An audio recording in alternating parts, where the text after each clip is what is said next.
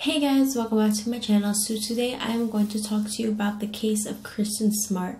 Now Kristin Smart, she actually lived not far from me, where her parents, I believe they still live there today, but that's why I really wanted to talk to you about this case, because it's still an active case of a missing person. So let's go ahead and just get into it. Kristin Stewart went missing on May 25th, 1996. She was 19 years old and attended Cal Poly. Now, this was actually her first year as a freshman in Cal Poly when she went missing. She was a 6'1", blonde-haired, blue-eyed girl. She had lots of friends, was very sociable, and she did swimming. I'm not sure if she swam on the team at Cal Poly or not, but I know she did swimming, so she was really athletic. She was very close with her parents. She called them every Sunday, at least once a week. Sometimes every day she would call them, but at least once a week.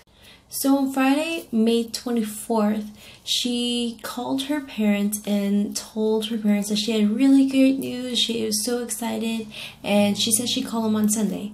So her parents were like, okay, they were expecting that call on Sunday, and they were like, they didn't know what it was about because Kristin didn't. There was a party on Friday night that she was going to attend, and she asked her friends if they wanted to go. Some had to study for tests, there were some other reasons why, but they just didn't go. And then she had one friend that was actually supposed to go with her, but she ended up bailing at the last minute. So these were her close friends. So she knew people still that were going to be at the party. So she wasn't, she was still going to go.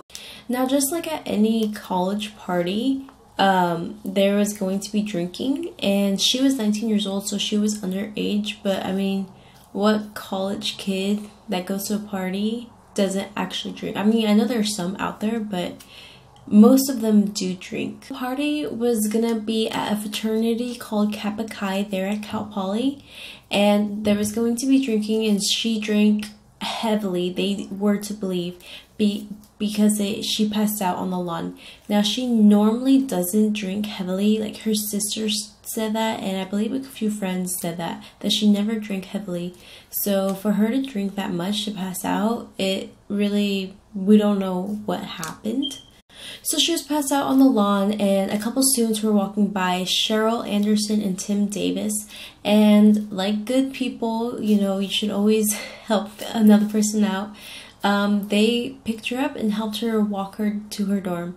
Now, Tim Davis drove there, so he actually was like, he left Kristin with Cheryl because he was gonna go drive home, and so she was supposed to walk with him, and somehow this boy named Josh Flores came. They were walking to Kristin's dorm, and Cheryl didn't want to walk all the way over there, so she left him with Paul Flores.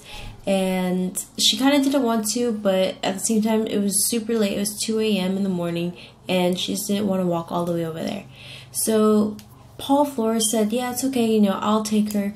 So they were walking, and Paul Flores said that he kept putting his hands around her waist because she kept, stumbling over. Now, this is the last time anybody would ever see Kristin Smart. By the time Sunday rolled around, her mother was expecting her call, and she never called. And she's like, well, it's Memorial Weekend, maybe, she got mixed up on her days. So she waited until Monday, and by about noon on Monday, when she realized that Kristin still hadn't called, she went ahead and called one of Kristin's friends, or her roommate. I'm not sure which one. That friend said no, she hadn't seen her, she hadn't heard from her. So she went ahead and called around to see if anybody had heard from her, and nobody had. So she called her mom back, or no, she actually called campus security or campus police, and she said that nobody's heard from her. So they called Kristin's mom, and Kristin's mom was expecting, she thought it was gonna be Kristin on the phone, and it wasn't. It was the police, or the campus police, and that's when her heart just dropped. So she tried having campus security or whatever they're called, she tried having them file a missing persons report with the police, and they didn't. They were hesitant. They were very hesitant to do so, just because they're like, oh, maybe, you know, she went on a trip because it's Memorial Weekend and students tend to do that. And Kristin's mom knew, was like, no, that's not my daughter. You know, my daughter wouldn't do that without at least telling us. And they're like, oh, she's a college student.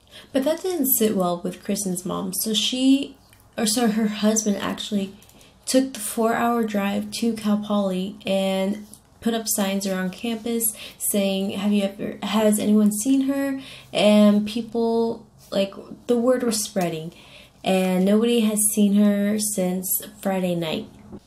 Finally, the police got involved, and they actually got to report a missing persons report. And so finally, after 3 days, the police filed a missing persons report on May 28th, 1996.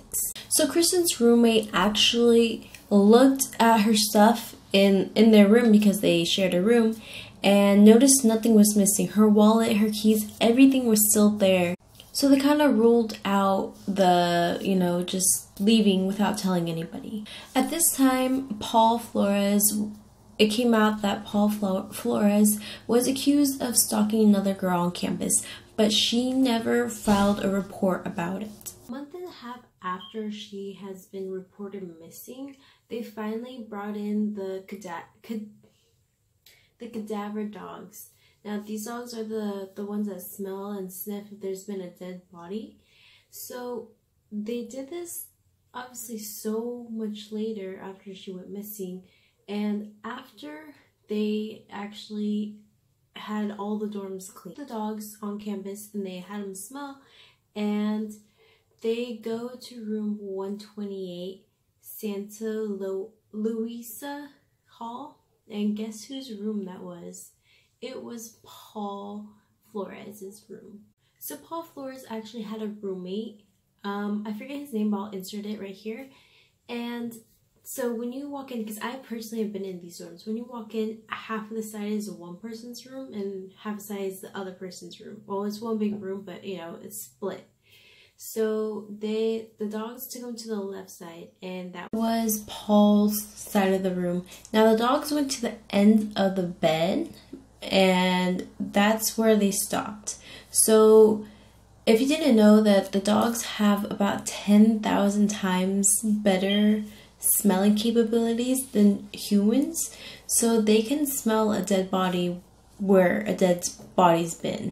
But of course, like always, this isn't enough evidence to confirm that he killed her. Paul actually confided in his roommate Derek that he indeed killed Kristin and brought her to his mom's house. Again, this wasn't enough. It wasn't solid evidence pointing Paul to the murder.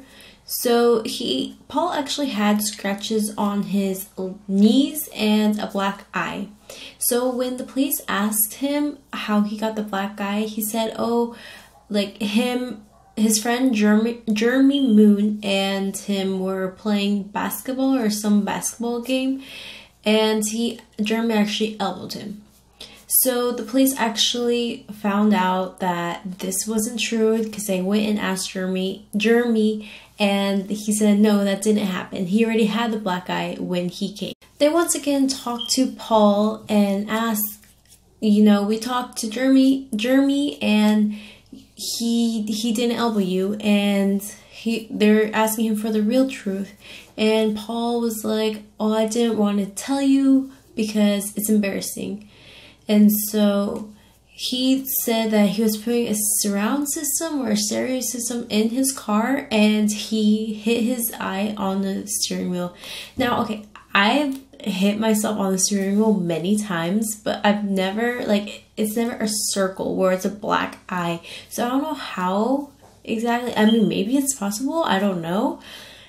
But come on, like, that just sounds, it doesn't sound like a real solid, you know, thing that actually happened to him.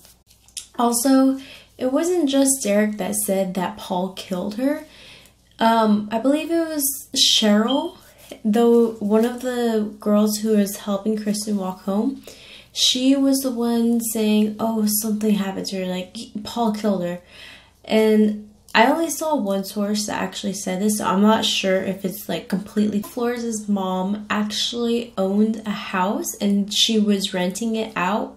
The house was in Arroyo Grande or Grand. I'm not sure how to pronounce it. And at the time, the police thought that somebody was actually renting the house, so they couldn't go and search. So strangely enough, around the time that Kristin went missing, Paul went to his mother's house with a friend and they were digging late at night. And this was confirmed by his mom's neighbor, because his mom's neighbor happened to be looking out the window and like thinking that this was strange. Like two guys were digging, and he said that it was like about a 7 by 8 foot hole, and it was about waist high, and there was concrete. I believe that's how it went. And so he thought it was strange, so he kept watching and watching and didn't, like, he thought it was like obviously strange, but didn't really think anything of it until a week later when he saw Paul Flores' mugshot all over the news. That's when he realized, that's who I saw. That was the guy that I saw digging. So by 2002, Kristin's parents declared Kristin dead. So I want to say it was around 2006 when the renters of Paul's mother's house found a blue turquoise earring. And they thought it was weird because they thought they saw some dried up blood on it. So they gave it to the police, and that actually pushed the police to go ahead and dig up the yard. And they didn't find anything. They actually had the dogs come in and point them to wherever, and they pointed them to this one spot, and they dug it up and didn't find anything. Another thing is that the earring mysteriously vanished. So that earring was most likely Kristin Small's earring, because her parents said that she loved those earrings. Those were her favorite pair of earrings, and she wore them most of the time. So with all this happening to Kristin Smart's parents, they tried to sue Paul Flores for wrongful death, and they later retracted that.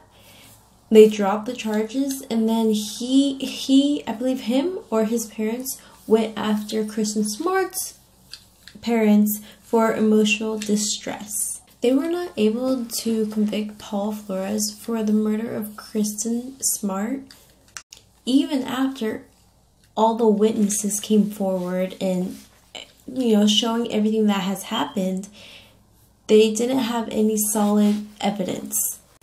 In 1997, Kristin's parents pushed for the Kristin Smart Act. Now this act goes to every public school. I'm not sure if it's in every state, but I know it is in California. So every public school and college, they have to report someone missing, like the campus police, if they have gone missing and they're being told that they're missing. No matter if they really are or not, just for the safety of everybody. So let's get into some theories about what happened to Kristin Smart. Now, the most obvious theory, which I believe to be true, is that Paul Flores murdered Kristin Smart.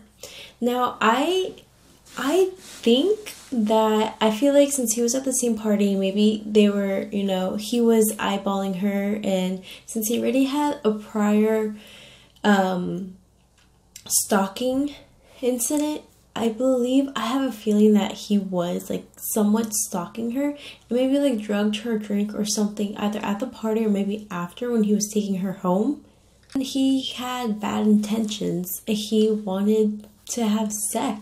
And maybe she either like woke up and realized what was happening, or after it had happened and she realized what had happened and she tried to fight it, and he knew she was going to say something, and so he quickly, you know, tried to cover it up. And his family and friends helped him cover up her murder.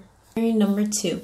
Theory number two is I think the least likely, but she ran away. She just left everything and ran away. But that makes no sense. She had a good life. She, was in contact with her parents. She had a great social life. She was doing well for herself. So I feel like that just really isn't a great, I don't believe that to be true. So with that being said, if for some reason she is still alive, I will leave the number up here, which you can call if you happen to see her. She would now be 41 years old. She has blonde hair, brown eyes, 6'1", so it will be kind of hard to miss her because of her height. I hope you all enjoyed this video and have a great day. Bye guys.